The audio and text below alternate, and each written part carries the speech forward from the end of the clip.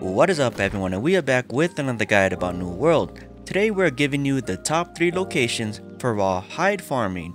Most people have extremely populated servers, and sometimes when you are farming for materials, your spot is taken. So that is why I'm giving you my top 3 locations for raw hide farming. But before I get into that, my name is Kazox, and this channel was created to donate a portion of revenue from this channel to non-profit organizations that help out disabled veterans like myself. And by watching, you're contributing, so I thank each and every one of you. Rawhide drops from enemies such as wolves, bears, boars, pumas, and alligators. However, if the level of the enemy is too high, it will start to drop thick hides instead of raw hides, and we are after those raw hides. On top of that, there have been nerfs to certain areas, but this video considers those nerfs, and it is current as of today, October 17th. And here are the top 3 areas, in my opinion, to farm rawhide. It is highly recommended to use a tool with bonus yield and a proficiency booster to boost it even further, so always keep that in mind with this farm. Then always take a look at the region buffs. Some regions have a buff that boosts skinny yield by 20%, and to check this out, go to the region's town hall in the city, and under improved lifestyle there is an active buff section. Under there you will see all the active buffs if any, and if skinny is an active buff, I would consider focusing on these areas.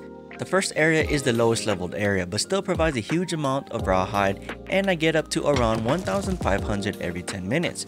This location is in Marnock's Bluff, and the cave we are after is Ophal Grotto. It is conveniently located close to a shrine, and here there's a lot of links to kill. We are focusing on 5 of them, 3 in the cave and 2 right just outside the cave.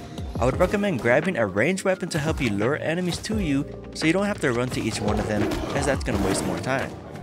I would use life staff if you want self-healing, and it also attacks faster than the musket or bow. Keep in mind you are just luring the enemies with your ranged weapon. You don't want to one-hit kill them, otherwise you're going to have to walk to each one of them. Ice Gauntlet is also a good option for AoE damage, and these are always something to consider with all the hide farm locations. What I like to do is hit each one of them with a ranged attack, lure them all to me, and then kill them in a few swings. Each one of these kills give me around 30 to 50 rawhide each, giving me about 1.5k to 1.2k rawhides every 10 minutes depending on your luck. The next area is for players who are around level 30 because you kill level 34 enemies. This area is currently my favorite area because it is far from town and not a lot of players know about it.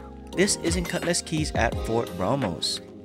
This spot is bad for those of you who want to be closer to the main trader hubs such as Windward or Everfall because it is on the other side of the map. However, this isolation gives you a higher probability that you will not be interrupted by others. If you are near level 30, I would suggest using a life staff for self-heal, and I am level 46 here and I'm still having a hard time staying alive. In this area there are 6 wolves to kill, 3 on the outside and 3 directly inside. There are also times where you're going to have to deal with the other enemies within the camp, so keep that in mind.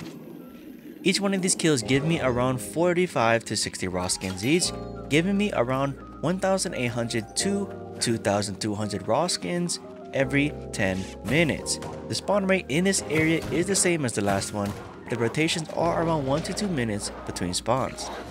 And the last farm is in Cutlass Keys, extremely south next to the Skull Worm Shrine. What is different about this one compared to the other 2 is that the spawn rates are a little slower. However, this area is never farmed but still provides you with a decent amount of rawhides, and on average, I get around 1,400 to 1,600 rawhides every 10 minutes. I would consider this spot if the other 2 spots are taken. However, if you want the best spots, then the second spot I mentioned in Cutlass Keys, right next to Fort Ramos, gives you the most per minute.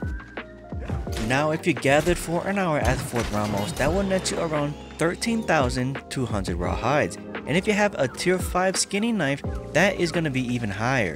If you listed all of these rawhides on the market, and for my server that is around 60 cents each, this will net you 3,960 coin or gold every single hour. And that's it for this video. I hope I gave you some new options in rawhide farming, and if I helped you out, please consider hitting that like button and subscribing, as it greatly helps out my channel reach more viewers. More views helps me donate even more to disabled veterans. Thank you all for tuning in and listening, and until next time.